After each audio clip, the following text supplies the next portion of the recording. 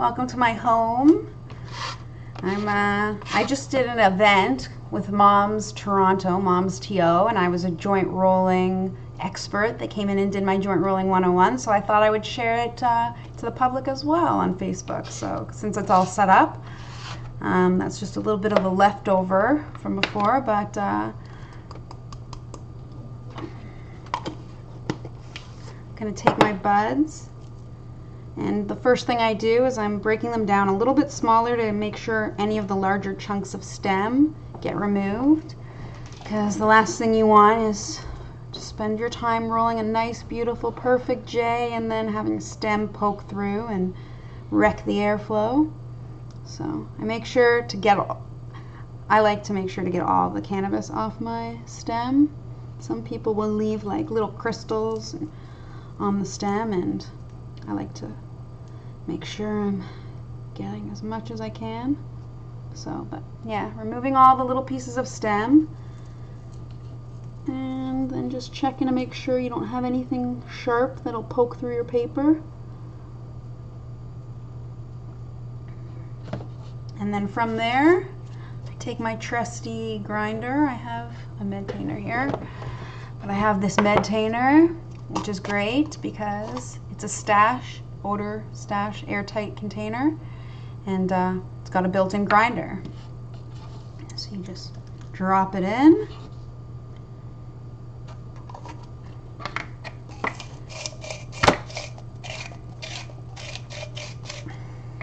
I try to keep my tray clean as I go, but I usually have to clean up at the end. So got this nicely busted up bud. Another trick I like to do while grinding is I love telling people that when you're grinding, you want to put your bud in the smaller side of the grinder. So there's two sides, and this side is the bigger side. It's wider.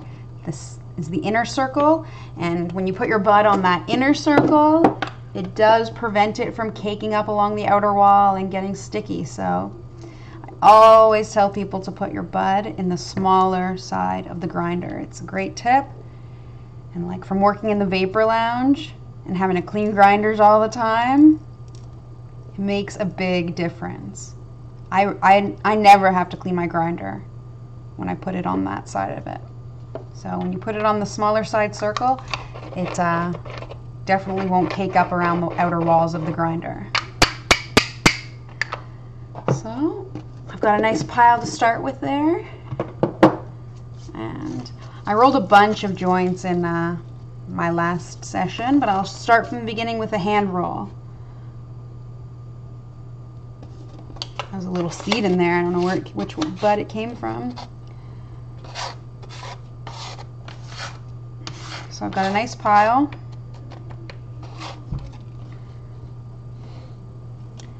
And I'll take my smoking brown papers. And the fold, when it's folded down, that's the glue side. So the glue is on the inside of the fold. And I generally will make another fold right below that fold to make kind of like a boat to put the weed in. So I folded it at the edge to make a nice tray to put it in. So I'll just sprinkle my cannabis, and then I leave a little bit of space at the end on both sides. Some people will put their filter in while they're rolling, but I like to do it afterwards. It's all personal preference. So I'll leave a little bit of space at the end, and then I pinch it with my thumb, and I'm just pinching and rolling it back and forth. So between my index fingers and my thumb, I'm pinching and just back and forth, and you feel the cannabis rolling into a snake-like joint shape. And then I'm gonna keep pulling my thumb down until the edge of the paper is right up against the cannabis. Then you fold it in and roll back. And I keep my joint straight, so I make sure it's flush on both ends. And then with just that little bit of strip of glue, I lick it lightly and fold it.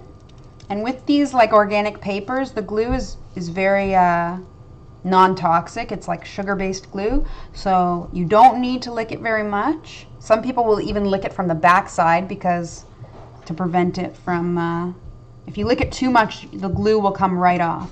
And then the other thing with them is I don't manipulate the joint by putting a filter in right away. I'll give it about 30 seconds to a minute before I put my filter in, because if I started playing around with it, the glue would pull apart. So for anyone who's had trouble with certain brands of paper and the glue not sticking, you just want to be careful not to lick the glue right off. So it only needs a light lick, and then you don't want to touch the joint while it's drying. You got to give it a little bit of time. And while that's drying, before I put the filter in, I'll show you the other method, which is a rolling machine. Normally I would roll like 3 joints in a row and then put the filters in after to give them all time to dry. But with this rolling machine, if anyone, this half is the moving side, so you want to put it in the lower setting so you can feel the joint is that's where it's going to go. And you just sprinkle the cannabis in. It's pretty easy. Sprinkle it in.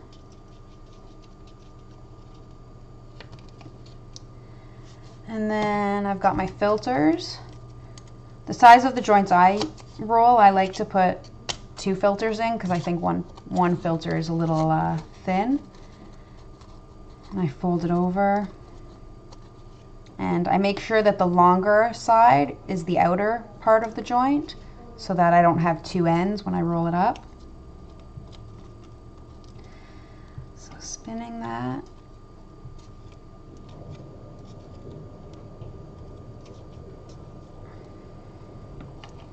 This filter is just going to slip in beside where I put all the weed. So I've got my joint all lined up in there. I can clean it up a little with my tool. So once I've got the joint all in there, I'll take the side of the machine that moves and switch it into the top position while keeping all the cannabis in there. A couple pieces fall out, but your cannabis is in there and it's in the upper position, and I'm just going to spin the roller towards me. So while it's spinning towards me, it's making the perfect shaped joint. So you can see on this side, that's the filter side. And on this side, you can see the end of the joint, the cannabis spun. And yeah, you spin it a good amount so that it's got a nice shape. Then I'm going to grab my paper with the glue facing me and just feed it in. So you put the edge of the paper that's not got glue on it, and you just keep spinning the wheel towards yourself. And it's rolling the joint for you inside the machine. And with just the little bit of paper at the end, that's the glue facing towards me, I'm going to lick it lightly and then keep spinning, and it just glued the joint for me inside there. Spinning it up nicely. And like I said, you want to let it dry a little, but once I open this up, got my spun machine rolled joint with filter in. There we go. So a lot of people love these. Anyone who struggles with getting a standard joint, these will roll it for you every time. And now back to my dried hand rolled joint. I'm going to put the filter in. Like I said, I fold my filter and have the longer side on the outer part, so that because if I were to roll it backwards, I'd have 2 edges, and I don't want that.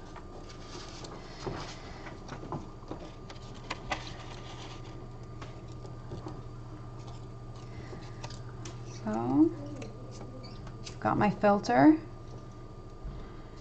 And my joints are pretty even on both sides, but if ever one side's slightly smaller, I'll generally put the filter in that side. People who do cone joints, the smaller side is where they put the filter. And then once I push it in, the filter expands out to the size of the paper. And something I like to do is from the center of the joint, I'll spin it outwards so that it's tight against the paper.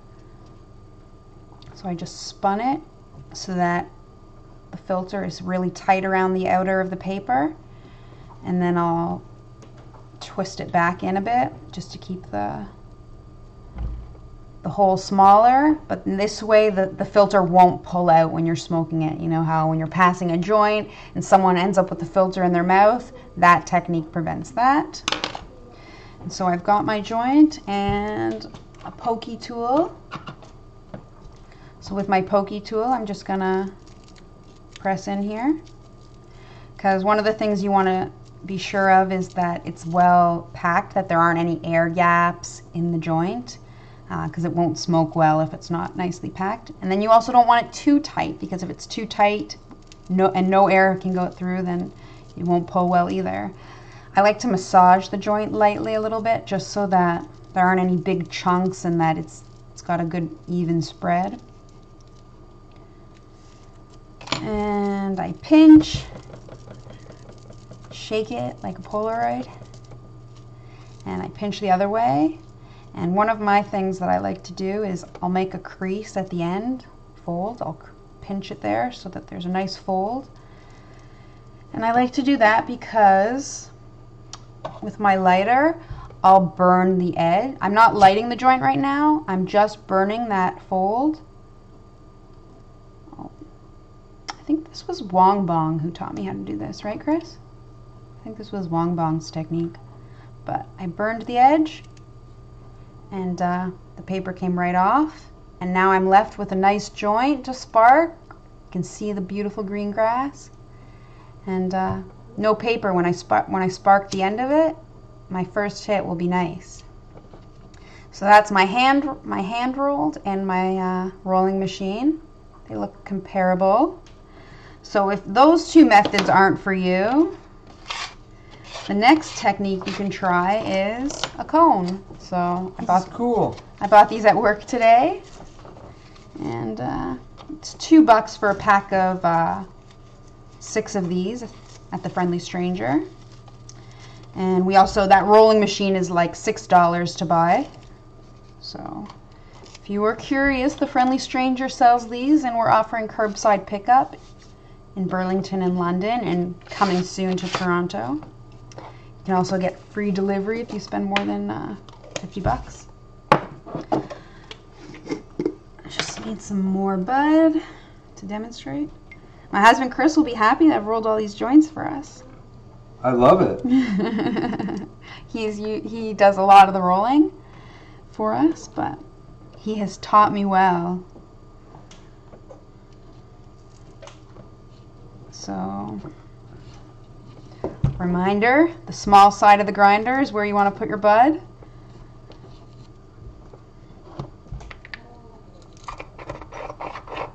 I generally go back and forth, and then I sometimes will go around once just to get a good grind. If it's really dry, it doesn't need that much of a grind, and if it's stickier or wetter, you got to grind it a little bit more. But you got to be careful, you don't want to grind it too fine. So I've got my cone. It's really easy. You just pack the bud in. And these, yeah, it's $6 for, $2 for 6 cones. So for someone who's smoking joints every day all the time, it's not the most value, but they are very handy. If you had, like when we used to do our 420 celebrations where we'd give out tons of joints, there's no way we could have hand rolled them all. We definitely used these cones, and you can even get a machine where you can pack like 20 at a time. And this little tube came with the cones, so as a pokey.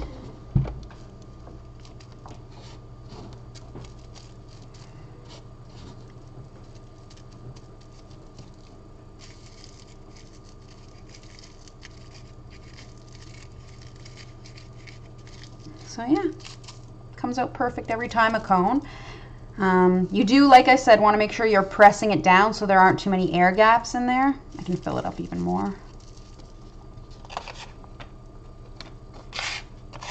And then having the tools like this is a laminated leaf that I grew with Chris. We laminated it. But you can just use a business card or any kind of card to keep your tray clean. And you don't need a fancy friendly stranger wood tray like mine. You could always just use, there's lots of metal trays out there that are really cool and handy. I used to use like DVD cases, a book, any kind of hard surface to contain.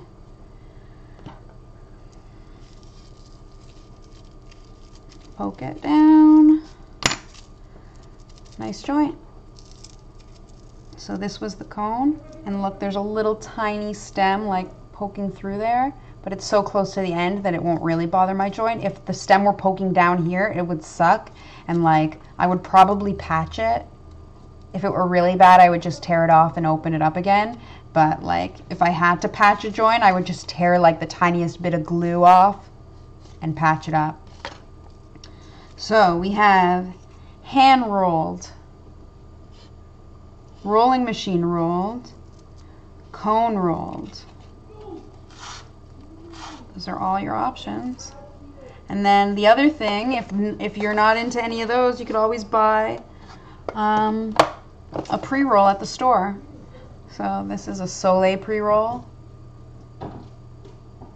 It was, I think, $7 for this half gram, but it's a nice roll and it smokes well. And I'm sure this looks like a cone that they filled with a machine. But this was a pre-roll I bought today at the store. Beautiful, huh? Well, I just wanted to share with you all my techniques. So yeah, the reminder, when you pinch the end of the joint, you can burn off that paper so you don't smoke it at the first hit. Is nice to actually taste the herb and not paper, right? Perfect. And then yeah, reminder, small side of the grinder is the best place to put your bud. This has been fun, and thanks for tuning in. I'm gonna smoke these now.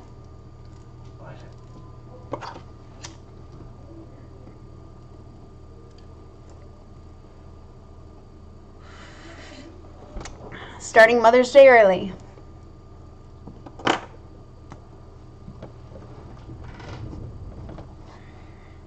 And I think I'm smoking a mix of stuff. I've got a bunch of Renew in here. What else have I gotten lately? I have some Daily Special, Sativa. My uncle sent me some homegrown from Denman Island, if you guys want to see it. This is it, right?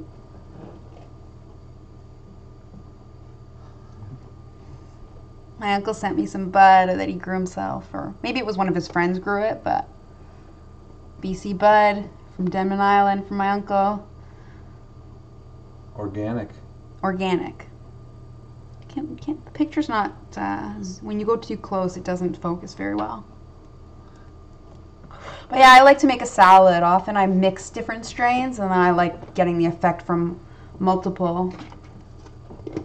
They blend well. Is anyone interested in seeing the live rosin I bought today? Well, I am. So I bought this live rosin. First time you can buy dabs, legal dabs. It's kind of cool. I've seen a picture of it, but I haven't seen it in person. I'm going to dab this tonight. BC live rosin.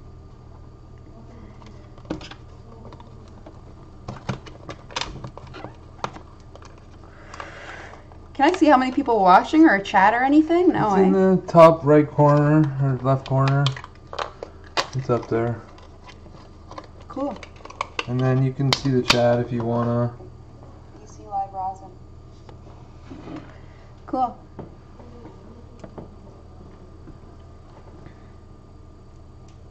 Smoked perfectly, the joint I rolled. I wish I could share it with you all. So, interesting. This is like the container, and it's completely sealed, and there's like a slight perforation at the lid, like in the center where the lid is, I guess. So as soon as I spin it, this is gonna crack open, I think. Strange. There, see that? Cracked it. And what does it look like? I usually like to cut it Neater? so it's a neat line. Next time. It's wrapped in what? It's a parchment paper. Some kind of parchment. So this is a half gram and it was like $60. I don't know if I'm going to be buying this very often, but I wanted to see what legal dabs look like. Ooh. Interesting, eh?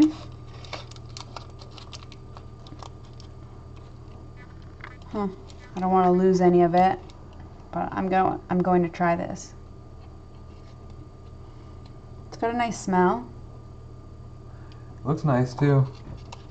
It's from Canna Farms, and like their stuff is normally expensive. It's very expensive, but good quality, so I'm looking forward to trying this out.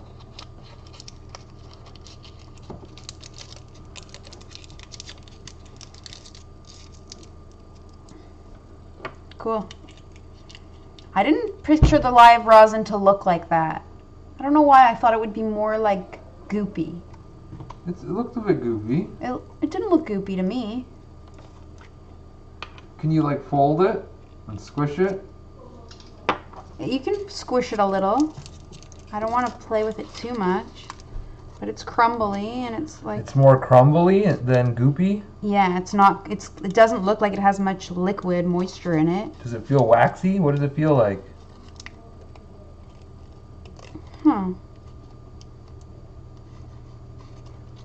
Kind of...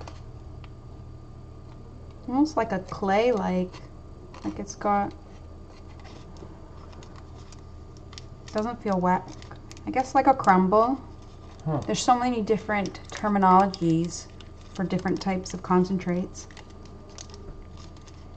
And so while I was with my new job, I was like researching or doing prep work, and the definition for concentrates and extracts came up. And when I was looking at the definitions in a resource I had, it was describing there was the difference between extracts and concentrates. Can anyone tell me what the difference is? Because I had to like read it a couple times to get a grasp on it. So everything is an extract, right? But concentrates are specifically like without any kind of like solvent. So concentrates, I guess, are a live rosin would be a concentrate and an extract, but any kind of BHO would only be an extract, wouldn't be a concentrate. But I don't think anyone in the industry follows those rules. I think people use concentrate and extract interchangeably, but I'm gonna just double check that I didn't get it backwards.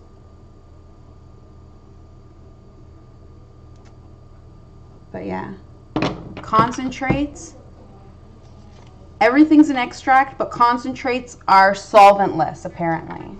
I don't know if that's legitimate, but I think that's the difference. I'm gonna double check. Can anyone verify that?